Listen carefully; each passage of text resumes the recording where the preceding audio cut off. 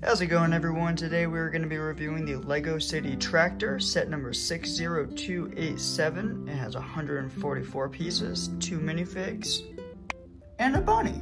On the front of the box, you'll see the tractor in action with a little girl feeding the rabbit next to the box of food, and a nice little landscape photo with a farm in the background. On the top of the box, you'll see the scale minifig as well as the minifigs that come with the set. And on the back of the box, you'll see more shots of what you're able to do with the set, more shots of the minifigures, the tractor holding everything, as well as the range of motion for the tractor itself. Why don't we get this box open, get the set built, and review it. Alright, first things first, let's get to the minifigs and little box of accessories and the bunny. We have the farmer and his daughter. The daughter is holding one of the carrots to feed to the bunny. We have the bunny. If you can't tell, I'm a big fan of the rabbit. And then you have a crate over here with a pumpkin, an apple, as well as another carrot. Both of these figures do have back prints, and both of them are resembling overalls.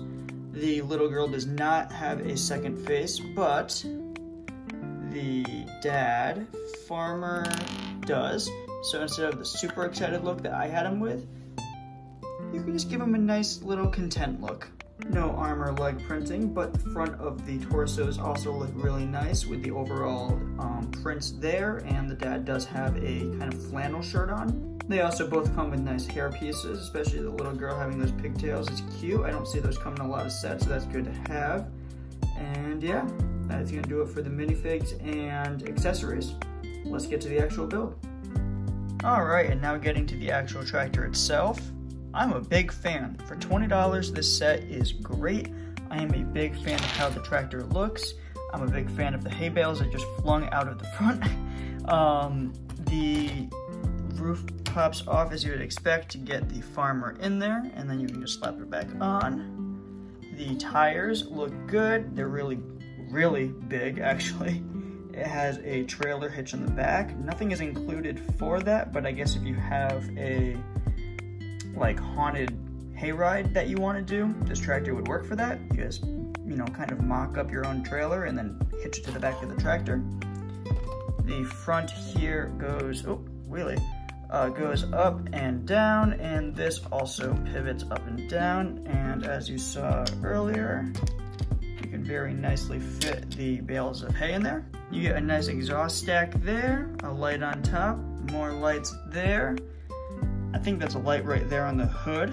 And on each side you do get a nice little ladder to step up into it.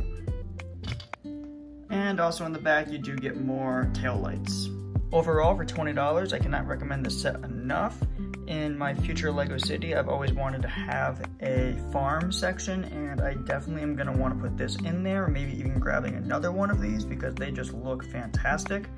I am a big fan. I like the rabbit, the bunny. But yeah, for 20 bucks, I can't recommend this enough. It's a cute little build, it was a fun build, and I think it looks great. If you guys enjoyed, like and subscribe. Let me know if you liked it. Let me know what you didn't like about it. Give me any feedback you feel like in the comments. And I'll see you in the next one. Later.